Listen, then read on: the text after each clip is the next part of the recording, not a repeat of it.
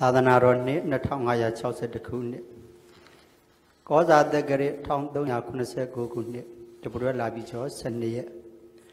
2018ခုနှစ်ဖေဖော်ဝါရီလ12ရက်မန္တလေးတိုင်းဒေသကြီးပြင်ဦးလွင်ခရိုင်ပြင်ဦးလွင်မြို့နယ်ဓမ္မသဟာယသာသနာစင်တာဓမ္မရတိမဟာဓမ္မတဘာဓမ္မယုံကျောင်းတော်ကြီးအတွင်ဆင်ရင်ကျင်းပပြုလုပ်အပ်သောရန်ကုန်မြို့ဥတာထွန်းဒေါ်တင်မေစတာအင်ပါယာကုမ္ပဏီလီမိတက်မိသားစုတို့၏သမီးဒေါ်တီရာထွန်း၏သာသနာတော်ဝင်သီလရှင်ဝတ်အလှတော်မင်္ဂလာအခမ်းအနားအစီအစဉ်များအစီအစဉ်တည်းအရကြွားရောက်ချီးမြှောက်တော်မူကြသောဆရာတော်တန်ဃာတော်အရှင်သူမြတ်များနှင့်ကြွားလာကြတဲ့သူတော်ကောင်းပေါင်းတို့မှာနမောတတ၃ချိန်ရွတ်ဆို၍အခမ်းအနားဖွင့်လှစ်ပေးပါရန်အစီအစဉ်တည်းအရကျေးဇူးတော်ရှင်မဟာသီဘောဓယုံကျောင်းတော်များအားလုံး၏ဗာရဏနာယကဆရာတော်ဘုရားကြီးမှ၅ပါးသီလချီးမြှင့်ပေးပါရန်ဆရာလေးတွေကိုငေးပြီးတော့ဆရာတော်ဘုရား၈ပါးသီလချီးမြှင့်ပေးမယ်ဒီပါနော်အစီအစဉ်၃အရာကြွရောက်ကြသောဆရာတော်တန်ဃာတော်များမှမေတ္တာတို့ပရိတရားရွတ်ပွားချီးမြှင့်ပေးပါရန်အစီအစဉ်၄အရာအားလုံးသောသူတော်ကောင်းအလှရှင်များကဆရာတော်ဘုရားကြီးအားလူဘဝတ္ထုအစုစုတို့ကိုဆက်ကလှူဒန်းပေးပါရန်အစီအစဉ်၅အရာပါမောက္ခကျဆရာတော်ဘုရားကြီးမှပြုပြသမျှကုသိုလ်ကောင်းမှုတွေကိုအနုမောဒနာရှိသက်ချအမြတ်ပေးဝေတရားချီးမြှင့်ပေးပါရန်အစီအစဉ်၆အရာစီရန်တိတ္ထု၃ချိန်ရွတ်ဆို၍အခမ်းအနားကိုရုပ်သိမ်းပေးကြရန်ဖြစ်ပါတယ်အခုအစီအစဉ်၆ချက်နဲ့ရပ်ပါပြုလို့မှဖြစ်သည့်အတွက်အစီအစဉ်အရာကြွားရောက်ချီးမြှောက်တော်မူကြသောတန်ဃာတော်ဆရာတော်အရှင်သူမြတ်များနှင့်တရားဓမ္မပေါင်းသူတော်ကောင်းတို့မှနမောတတ၃ချိန်ရွတ်ဆို၍အခမ်းအနားကိုဖွင့်လှစ်ပေးကြရန်ဖြစ်ပါတယ်မောတတဘဂဝတောသမ္မာသမုဒ္ဒတနမောတတဘဂဝတောအရဟံသမ္မာသမုဒ္ဒတနမောတတဘဂဝတောအရဟံသမ္မာသမုဒ္ဒတစီစဉ်ရဆရာတော်ဘုရားကြီးဓမ္မသီလခံယူရန်ဖြစ်သည့်အတွက်အလုံးသောသူတော်ကောင်းပေါင်းတို့မှတန်ပြိုင်ညီများဩဃာတကရောကျိုးကိုရွတ်ဆိုပေးကြရန်ဖြစ်ပါတယ်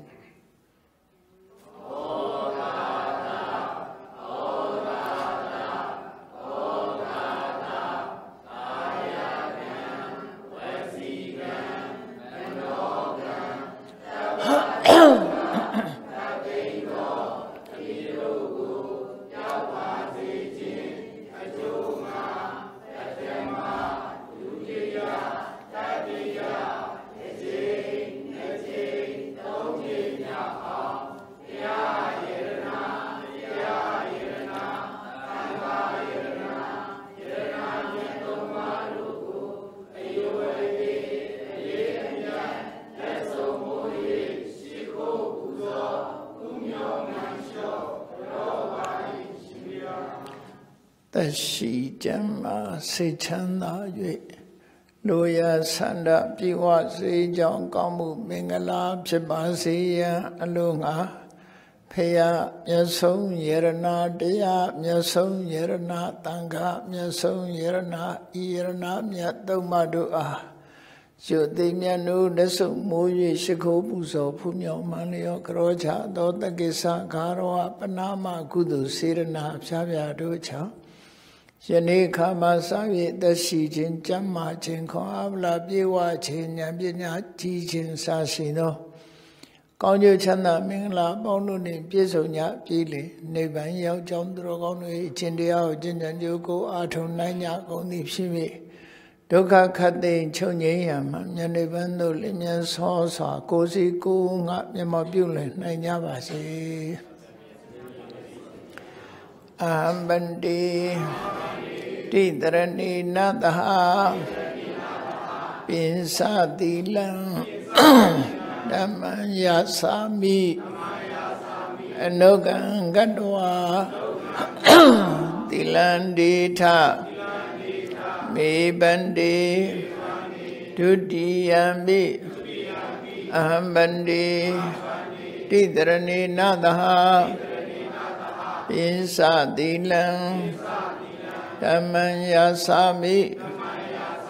အနုဂံကတဝါသီလံဒေထမေဘန္တိတတ္တိယံပိအဟံဗန္တိတိတရဏေနသဟပိစတိလံဓမ္မံယာစာမိအနုဂံကတဝါသီလံဒေထမေဘန္တိယမဟာဝဒာမိတံဝတိထနမောတတ္တဗုဒ္ဓဝေတောအရဟတောသမ္မာသမ္ဗုဒ္ဓတ္တ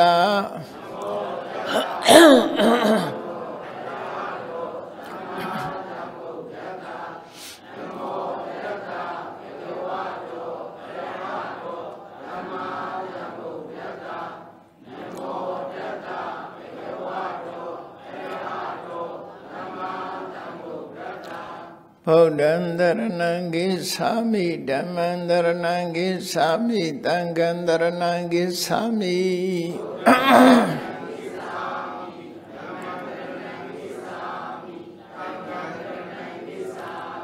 ဒုတိယံပိဗုဒ္ဓံတရဏံဂိသာမိဒုတိယံပိဓမ္မံတရဏံဂိသာမိဒုတိယံပိသံဃံတရဏံဂိသာမိ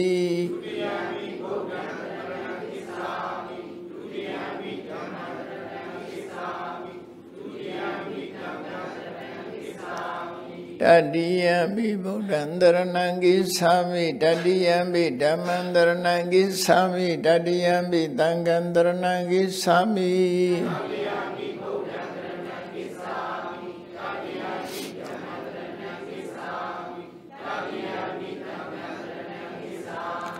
တရဏဂမနံပရိပုံဏံ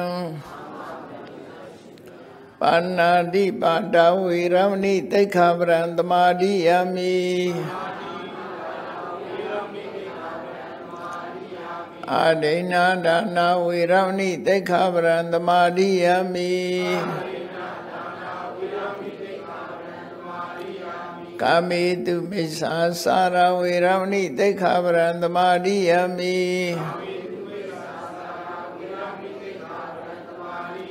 မုဒ္ဒဝါဒဝေရမဏိသိက္ခာပရံသမာဓိယာမိသုရာမေရယမေသပမာဒဌာနာဝေရမဏိသိက္ခာပရံသမာဓိယာမိ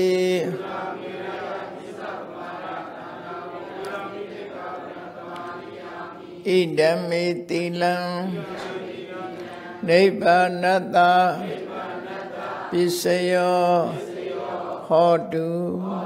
တိတရဏေနသဟပိစတိလံဓမ္မံသာရုကံကတဝါအပမဒိနသံပါဒိဋ္ဌအစီအစဉ်ရကြွားရောက်ချင်းတော်တို့မူချတော်ဆရာတော်တန်ဃာတော်ရှင်သူမြတ်တို့မှကုသိုလ်ရှင်ပေါင်းကောင်းကျိုးဒုက္ခအိဋ္ဌမင်္ဂလာဖျားဖျားပြေဝကြသည်ယံပရိတ္တရားရွတ်ပွားချီးမြှင့်ပေးပါယံရှိတော်ဥက္ကဋ္ဌယုတိစွာလျှောက်ထားပါသည်ဖျားယတာနုဘာဝတောယခာနေဝဒတိတိပိတနံ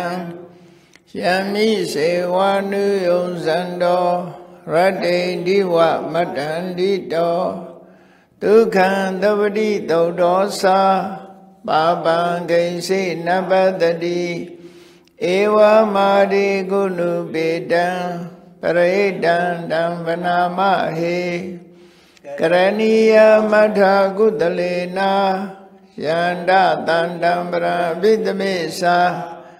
တကောသုသာသုသုသာသူဝေဇောသတ္တမုဒုနာတိမာနိသန္တုတကောသာသူဝေရောသာအဘဂေဇောသာတန္လဟုကဟောတိတန္တိန္ဒရိယောသာနိဘကောသာအပကဘောကုလိသောနာနုကိတောနာသဂုဓမ္မစရေကိဉ္စီယေနဝေညုပရိဥပဝတေယောဒုက္ခိနောဝခေမိနောဟွန်တုသဗ္ဗတတ္တဘဝန္တုဒုက္ခိတတ္တယေကေစီပါဏဗုဒ္ဓတိတ Tata Watavara Vanvatita Diga Vajiva Manda Misi Marataka Nuka Tula Deta Vajiva Adita Shiva Dure Vatanti Avi Dure Buddha Va Tamavi Diva Tava Tata Bondu Duki Tata Nabro Paraniko Beta Nadi Minita Kadesi Nakansi Pyaro Dhanapati Gatinya Ninya Minyata Duka Visaya Madaya Dhaniya Buddha Mayuta Eka Buddha Manurake Ewambitava Buddhetu Manetam Bhavaye Abrimana Midin Sadavalo Katame Manetam Bhavaye Abrimana Oda Dosa Diri Yesa Atambara Avira Madabada Data Saranite Noa Dea Noya Vedata Vidamedo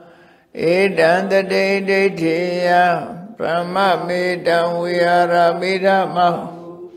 Data Isa Nubegama Tilawa Datanina Tambano Kami Duvineya Gedam Ahisa Do Gavatiyam Punaredi Idivito Bhagava Arahan Dhamma Dhammodo Visa Sarana Dhammano Dugedo Loka Vidu Anodara Purita Dhamma Taradi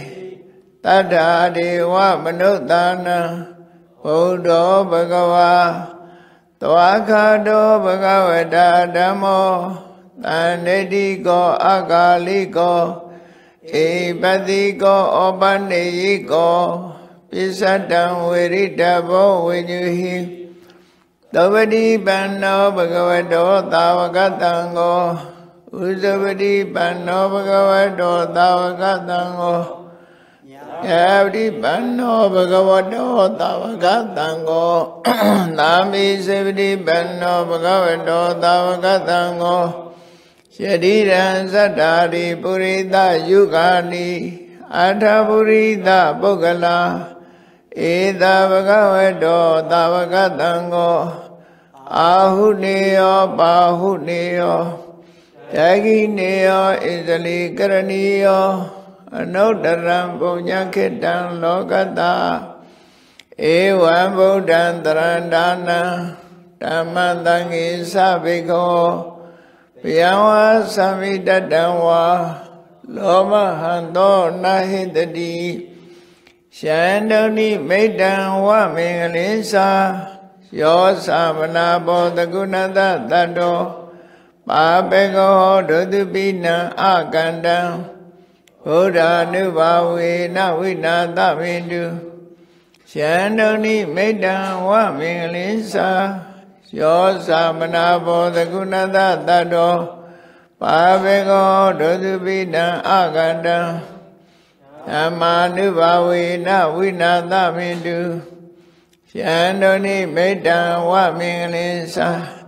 Yosa Manabo Tagunada Tado Pabego Dudubina Akandam Tanga Nubawe Nawina Tamindu Bhavadu Tava Mingala Rekhandu Tava Devata Tava Buddha Nubhavena Taradukhi Bhavandu De Bhavadu Tava Mingala Rekhandu Tava Devata Tava Dhamma Nubhavena Taradukhi Bhavandu De Bhavadu Tava Mingala Rekhandu Tava Devata Tava Tanga Nubhavena Taradukhi Bhavandu De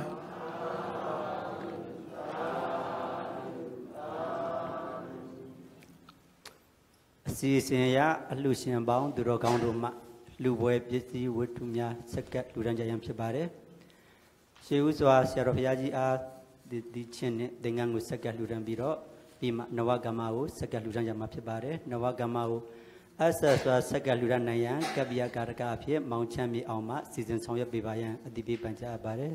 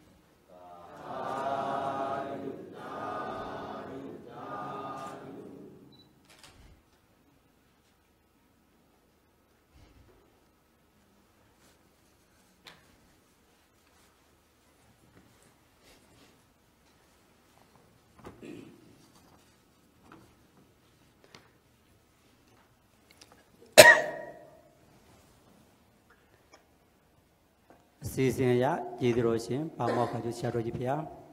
ဒီနေ့ပြည့်ပြည့်သမျှကုသိုလ်ကောင်းမှုအဝဝါမြောက်ဖွဲရအနုမောဒနာတရားနဲ့ရည်တဲ့သွန်ချအမြပေးဝေပေးပါရန်ယုတိစွာခြေတော်ဥခိုက်လျှောက်ထားအပ်ပါသည်ဖျား1389ခုနှစ်တဘိုးရဲလာပြီးကျော်12ရက်2018ခုနှစ်ဖေဖော်ဝါရီလ12ရက်မန္တလေးတိုင်းဒေသကြီးပြုံးလင်းခရိုင်ပြုံးလင်းမြို့နယ်အောင်ချမ်းသာရွာဓမ္မသာယသာသနာစင်တာဓမ္မရတိမှာဓမ္မသဘာဓမ္မယုံကျောင်းတော်ကြီးအတွင်ဆင်ကျင်းပပြုလုပ်အပ်သည်ရန်ကုန်မြို့ဦးသာထွန်းဒေါ်တင်မေစတာ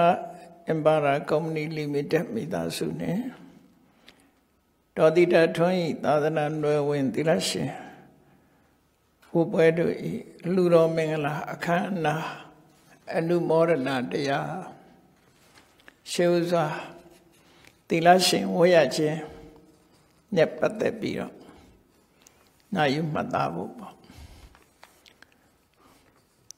မြတ်စွာဘုရားလက်ထက်တော်အခါကာလတုန်းကမြတ်စွာဘုရား9ဝါရတဲ့အချိန်မှာကပိလဝမြို့ကိုကြွားတယ်ကပိလဝမြို့ကြွားတဲ့အခါမှာ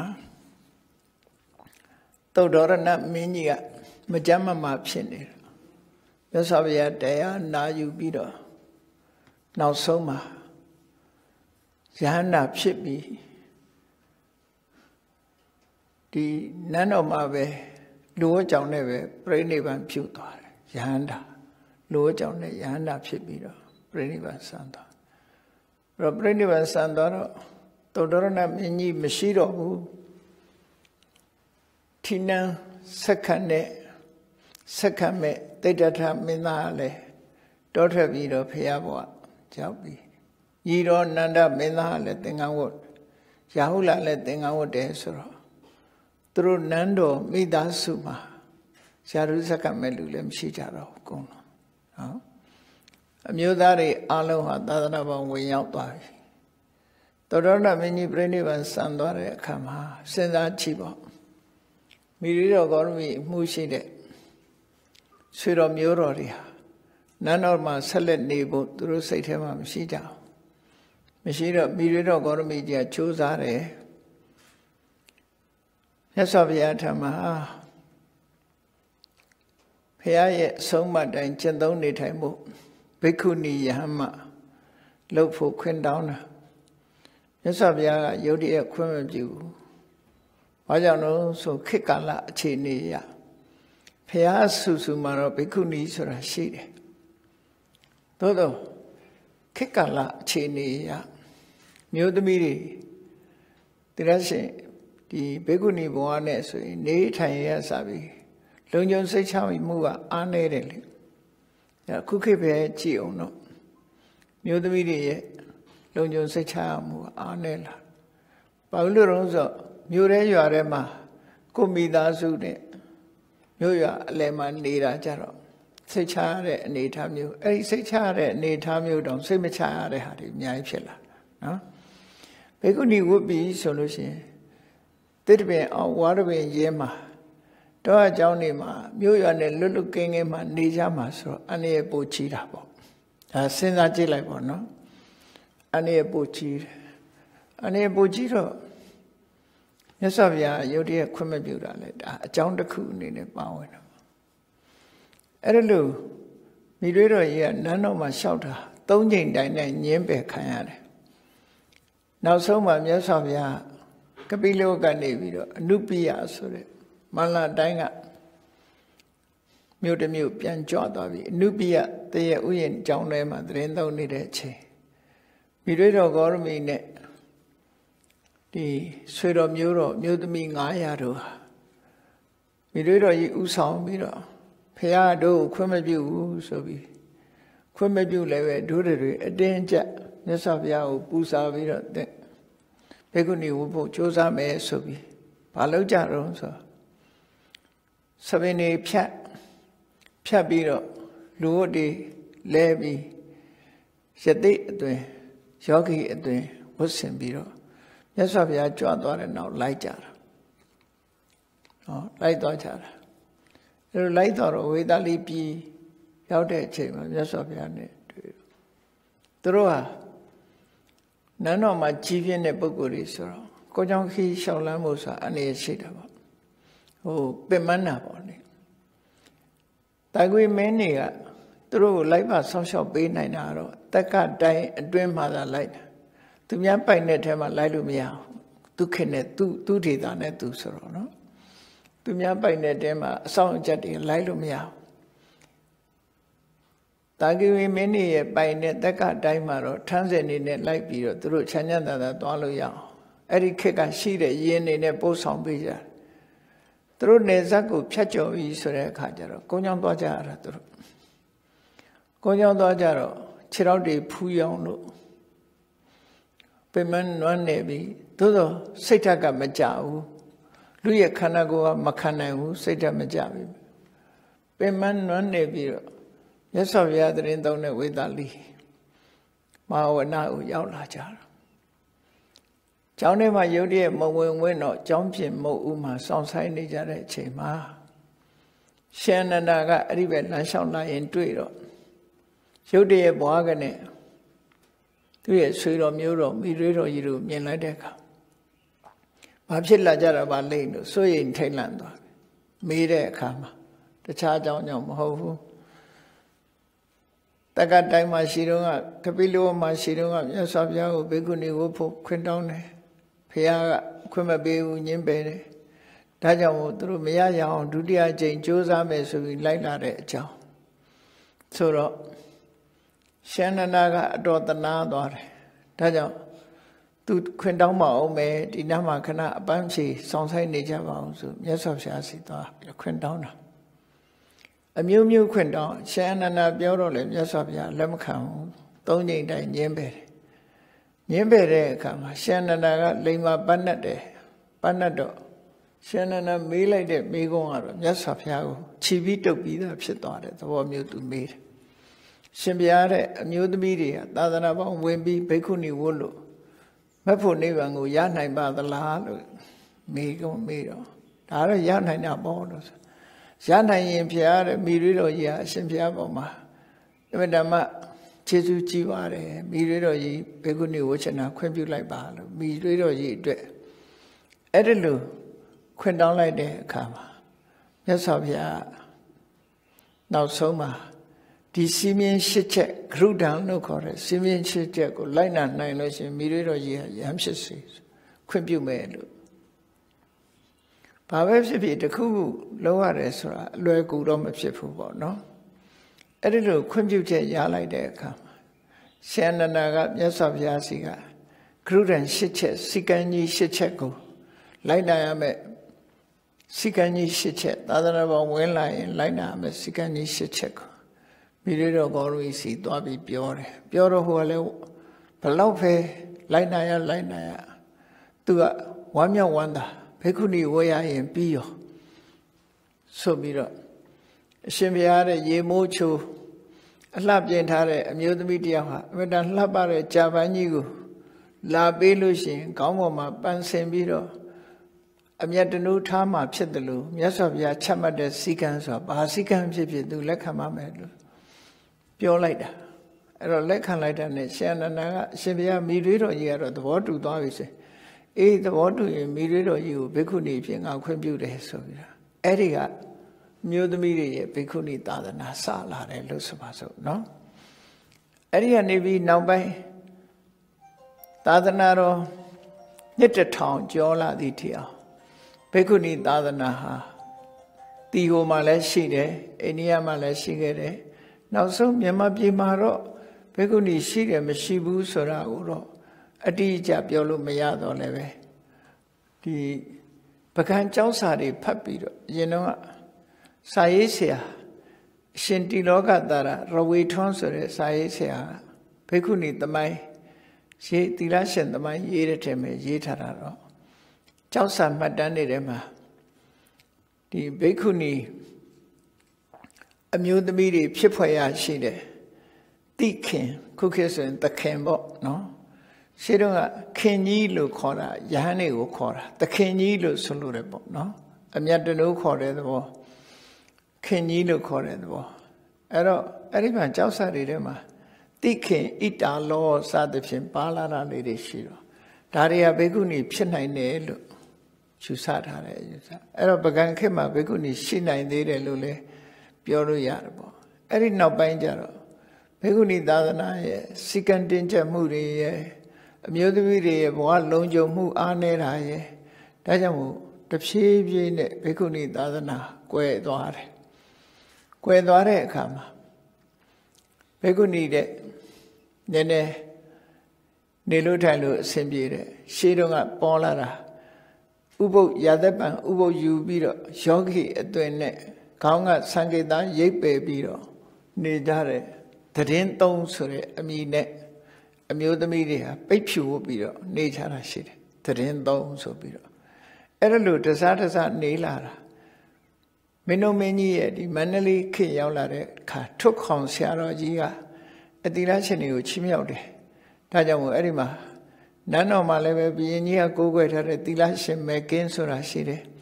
တဖြည်းဖြည်းသတင်းသုံးကနေသတင်းဒီကနေပြီးတော့မေသီလလို့ခေါ်ရနေခုကနေ့ခေတ်မှာသီလရှင်ဆိုတာတဖြည်းဖြည်းပြောင်းလဲပြီးတော့ဖြစ်ပေါ်လာတယ်ရှေးတုန်းကသီလရှင်တွေဟာပိတ်ဖြူကိုပဲဝတ်တာဖြစ်တယ်ဒီကနေ့တောင်မှထိုင်းတို့ကမ္ဘောဒီးယားတို့လာအိုကသီလရှင်တွေဟာပိတ်ဖြူပဲဝတ်တာအဲ့ဒီမှာမဟာကဏ္ဍဆရာတော်ဘုရားကြီးလက်ထက်ရောက်တဲ့အခါကျတော့ဆရာတော်ကြီးကိုကြီးညိုမိကိုနေကြတဲ့သီလရှင်တွေကဏ္ဍဆရာတော်ကြီးကပြောတယ်ပိတ်ဖြူဆိုရင်လူဝတ်တွေနဲ့တူးနေတယ်အဲ့ဒါကြောင့်မို့တစ်ခေါက်ဆိုးပါနော်တစ်ခေါက်ဆိုးတဲ့အဝတ်ကိုဝတ်ပါလို့ဆိုရကနေပြီးတော့ဒီအယောင်ပြောင်းလာတယ်အယောင်ပြောင်းလာတော့အခုကနေ့ခေတ်တော့အညိုဝတ်တဲ့သီလရှင်ရှိတယ်ပန်းရောင်ဝတ်တဲ့အများစုကတော့ပန်းရောင်လေးဝတ်တဲ့သီလရှင်တွေအဖြူမဟုတ်တော့ဘဲနဲ့အဖြူကိုဖြတ်ထားတဲ့ပန်းရောင်ပေါ့အဲ့ဒီပန်းရောင်ဝတ်တဲ့နောက်ယောဂီရောင်ဝတ်တဲ့တချို့လဲသင်္ကန်းရောင်နီးဝတ်တဲ့သီလရှင်နဲတော့နဲတယ်အဲ့တော့ဒီပန်းရောင်ဟာမြန်မာသီလရှင်တို့ရဲ့သင်္ကေတဖြစ်သွားပြီပေါ့ကနေတော့အတီဖြစ်နေတယ်အဲ့ဒါလို့သီလရှင်ဘဝအမျိုးသမီးတွေအတွက်လူပေါင်းဘဝမှာမပျော်လို့သာသနာဝိညာဉ်နဲ့ဆိုရင်ထွက်ပေါက်တစ်ခုရရှိတာဘိက္ခုနီတွေကြတော့ယဟန်ကဒီအမျိုးသားယဟန်နေလို့တိတ်ထဲမှာယဟန်ခံရတယ်ယဟန်ခန္ဓာမှာအမျိုးသမီးဘိက္ခုနီတွေစီတစ်ချိန်ယဟန်ခံရတယ်နောက်ပြီးတော့မှအမျိုးသားယဟန်နေစီတစ်ချိန်ယဟန်ခံရတယ်နှစ်ချိန်ယဟန်ခံပြီးတော့မှဘိက္ခုနီဖြစ်တယ်စီကံစီမြင့်တွေကလည်းယဟန်တန်ဃာတွေက229သွယ်ရှိတော့လေသူတို့မှာ300ကျော်ရှိတယ်လိုက်နာပဲစီကံဥပဒေတွေ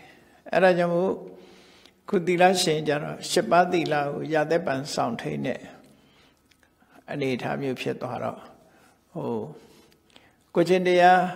သီလပိုင်းဆိုင်ရတော့လျော့နေသွားတယ်လို့တော့ပြောရမှာသို့တော့မြတ်စွာဘုရားရဲ့သာသနာတော်မှာတကယ်အရေးကြီးတာဘာလဲလို့မေးသာသနာတော်မြတ်စွာဘုရားရဲ့အဆုံးအမဝင်ရောက်ပြီးသူတော်ကောင်းဖြစ်ဖို့ရအတွက်နံပါတ်1အရေးကြီးဆုံးအစပထမကသီလပဲဖြစ်တယ်ပေါ့နော်လူပဲဖြစ်ဖြစ်သီလရှင်ပဲဖြစ်ဖြစ်ယဟန်ပဲဖြစ်ဖြစ်အဝတ်စားတဲ့ပို့ပြီးတော့တန်မိုးရှိတာဘာလို့ဆိုသီလရံဝတ်တယ်ဆိုတာလဲသီလပဲတိမ်ထဲမှာယဟန်ခံပေးလိုက်တယ်ဆိုတာသီလတွေကိုယဟန်သီလတွေကိုကျင့်ဖို့တောင်းယူရတာဖြစ်တယ်အခုလိုအမျိုးသမီးသီလဒီအမျိုးသမီးတွေကိုလည်းသီလရှင်ဘုရားကူပြောင်းလိုက်တယ်ဆို7ပါးသီလကိုလူတွေကဲ့သို့မဟုတ်တော့ပဲနဲ့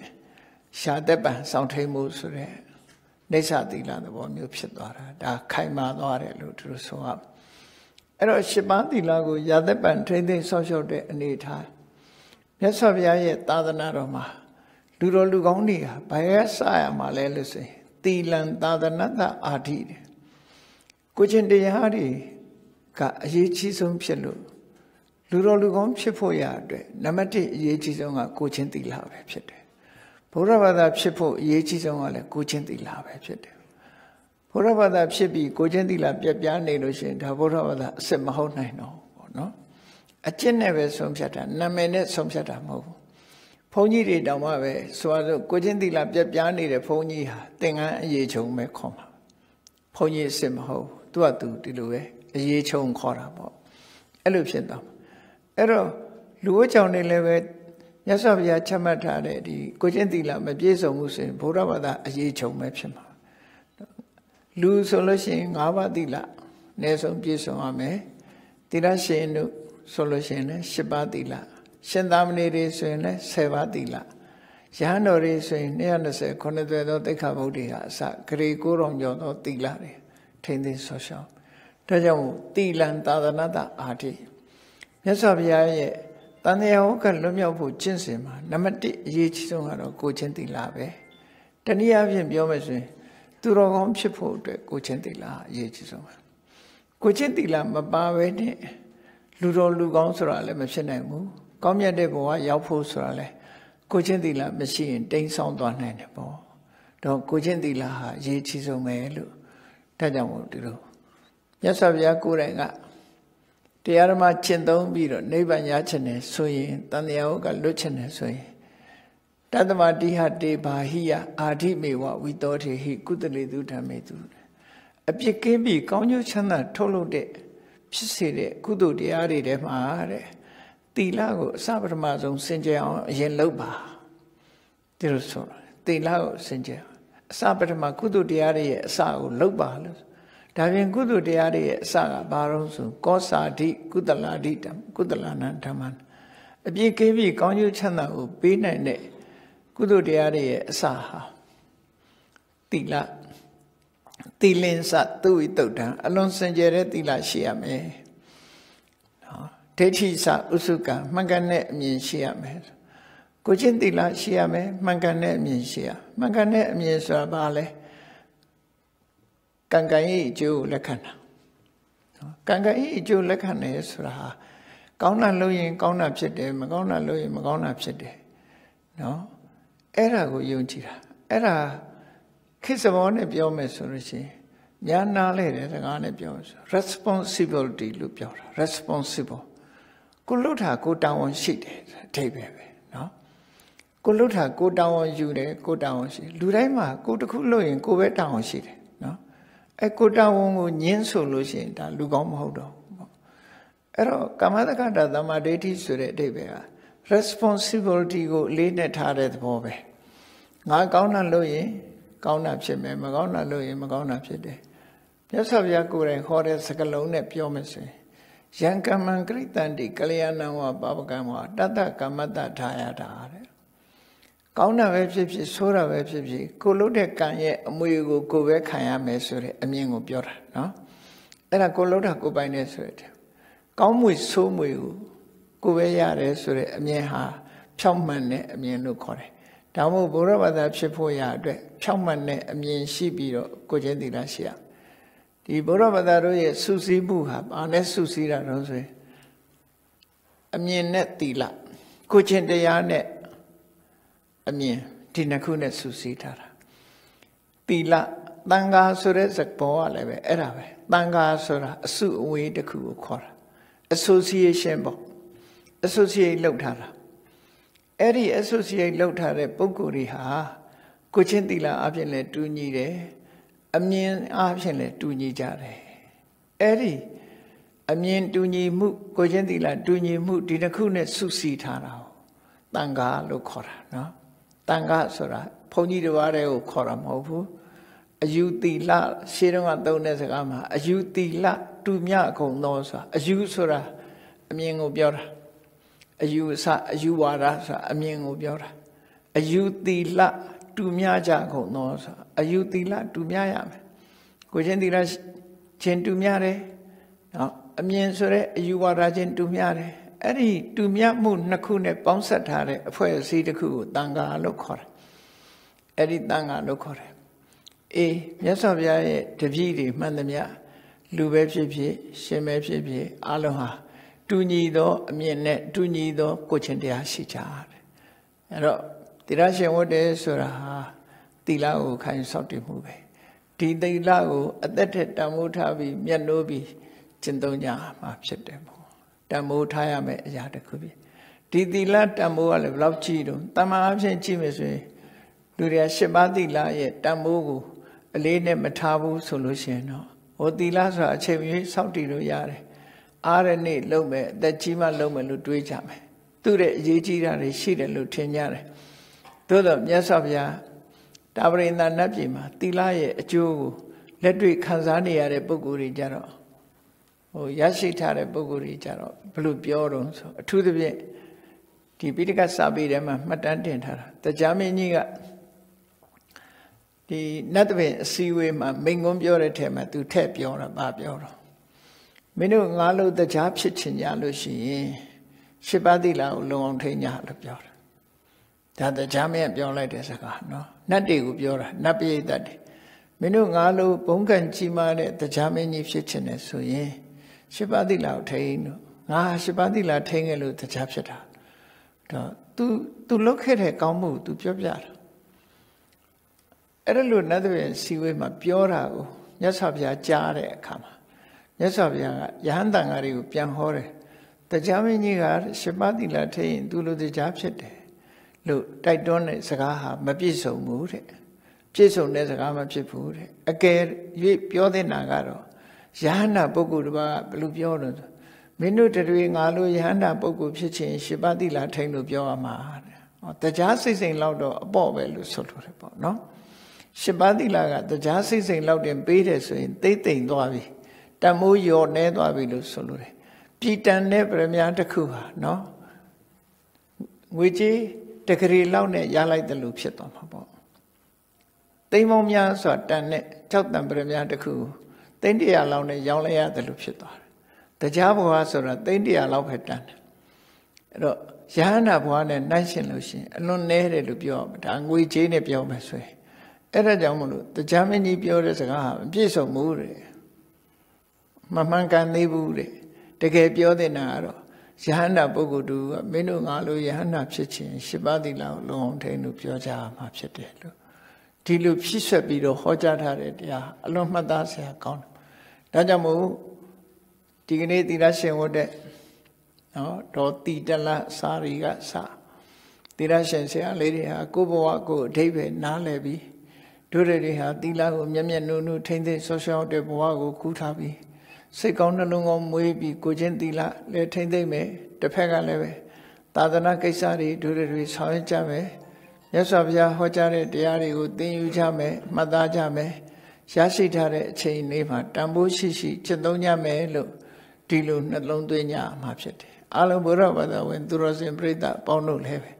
ကုသိုလ်ကောင်းမှုလုပ်ရခြင်းဟာချမ်းသာဒုက္ခရခြင်းအကြောင်းဖြစ်သည့်အတွက်ကြောင့်ကုသိုလ်ကောင်းမှုဆိုတဲ့ထဲမှာသီလဆိုတဲ့ကုသိုလ်ကောင်းမှုဟာအခြေခံအားဖြင့်အသာဆုံးဖြစ်ပါတယ်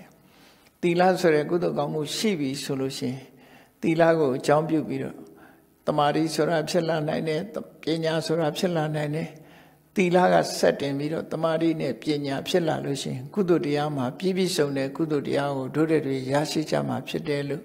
ကိုစီမှတ်သားနာယူပြီးမြတ်ဗုဒ္ဓရဲ့အဆုံးအမကိုချင်းတီလာအခြေခံထားပြီးတော့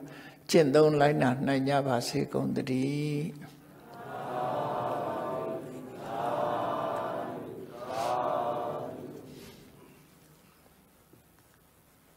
ရှိစေချကဲ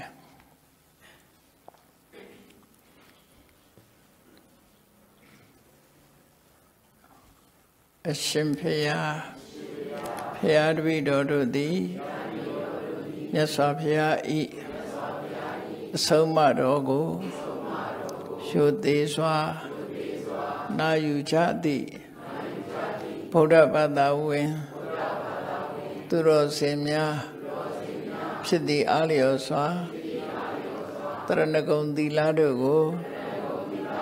ဆောက်တည်ကြပြီးလင်တရားဓမ္မကိုနာယူကြပါကုန်၏တတ္တဗဝတ္ထုအစုစုတို့ကိုလှူဒါန်းပါကုန်၏ဓမ္မသဟာယသာသနာစင်တာကျောင်းတိုက်၌နေထိုင်ကြကုန်သောသာသနာတွင်၌ကျင့်သုံးနေထိုင်ကြကုန်သောယဟန်တန်ကသူတော်သီလရှင်တို့ပစ္စည်းလေးပါမနှွမ်းရအောင်လှူဒန်းခြင်းဟုဆိုအပ်သောစတုပစ္စယငွေအလှူတော်ကိုလှူဒါန်းကြပါကုန်၏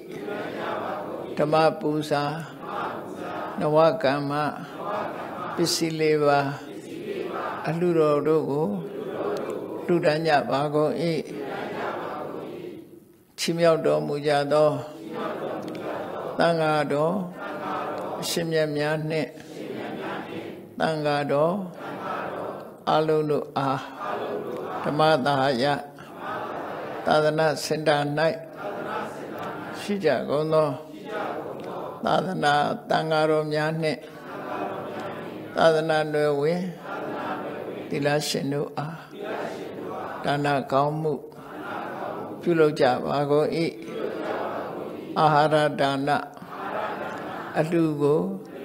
လှူဒါန်းကြပါကုန်၏ယနေ့ယခုအာထုတ်ပြုလုပ်ရသောဤကောင်းမှုဤကုသိုလ်စုစုသည်နိဗ္ဗာန်ချမ်းသာ၏အကြောင်းအထောက်ပံ့ဖြစ်ပါစေတည်းဤကောင်းမှုဤအဖို့ဘာကကိုအမိအဖအဖို့အဖွာဆရာသမားမှစား၍ကဘာသူကဘာသာလူနဲ့မြမတတ္တဝအများတို့အားအမြဝေငှပါကုန်၏အထူးအားဖြင့်ဓမ္မသဟာယသာသနာစင်တာဧရိယာ၌ရှိကြကုန်သောနတ်အပေါင်းတို့အားအမြ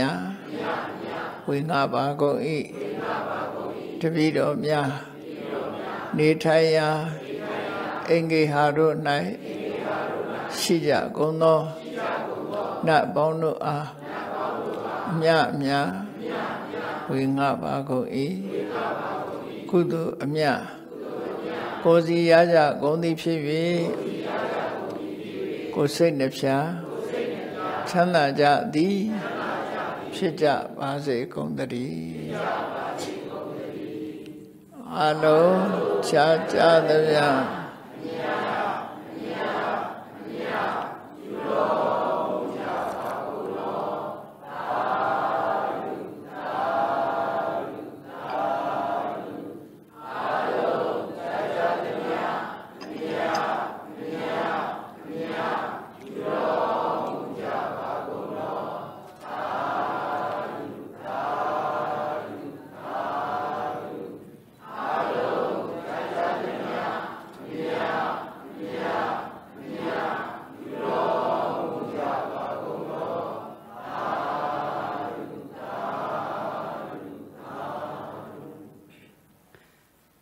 စီစဉ်ရကြွားရောက်ချီးမြှောက်တော်မူကြကုန်သောဆရာတော်တန်ဃာတော်ရှင်သူမြတ်အပေါင်းနဲ့ကုသိုလ်ရှင်အပရိသတ်အပေါင်းတို့မှအခမ်းအနားကိုဗုဒ္ဓသာသနာစီရန်တိတ်တု၃ချိန်ရွတ်ဆို၍အောင်မြင်စွာရုပ်သိမ်းပေးကြပါရန်အတိပေးယုတိစွာလျှောက်ထားပါသည်ဖျားဗုဒ္ဓသာသနာစေရန်ဒိဋ္ဌတုဗုဒ္ဓသာသနာစေရန်ဒိဋ္ဌတုဗုဒ္ဓသာသနာစေရန်ဒိဋ္ဌတု